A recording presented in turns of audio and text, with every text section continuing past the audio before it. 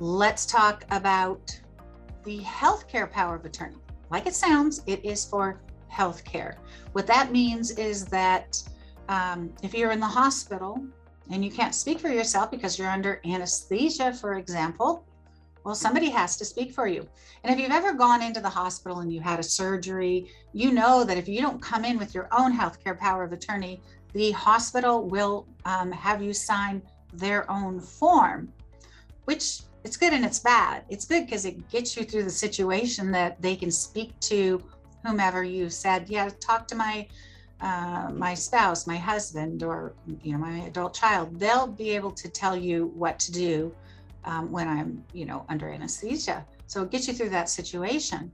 But the reason I don't like it is that it kind of takes away the thought that, well, maybe I should actually have a true estate plan put in place, not just a form that the hospital had me sign so that they knew who to talk to, but something that really reflects my own wishes.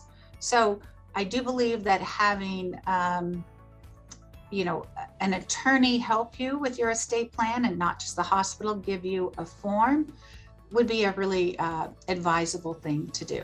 So healthcare power of attorney is so that somebody can make medical decisions for you. And those medical decisions, as you can see from my screen, includes terminating life support. I mean, those are really serious things to think about.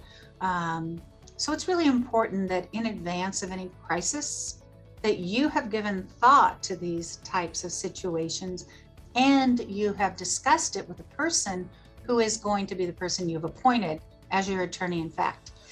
Under a healthcare power of attorney, they're also called a healthcare agent.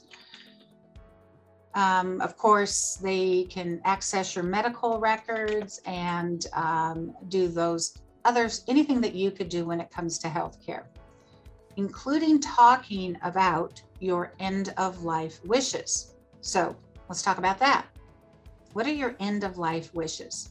So this is what's called an advance directive, healthcare directive. Sometimes you'll hear it called a living will, which is kind of confusing because it is not a will in any regard. It is, what do you want if you are deemed to be at end of life? So here's where you say, if the doctors have said there's not going to be any hope of medical treatment making you better, then withdraw life support, for example.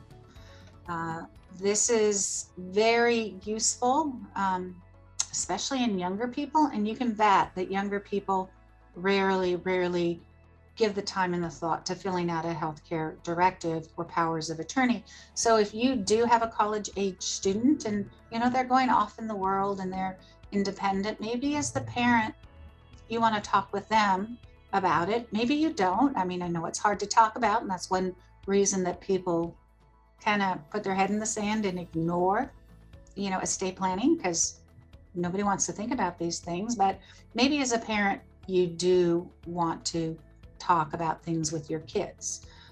Sometimes the easiest way to open the discussion is saying, hey, this is what my wishes are, and I kind of think yours would be the same, but am I right? What are your wishes? That's what an advanced healthcare directive is.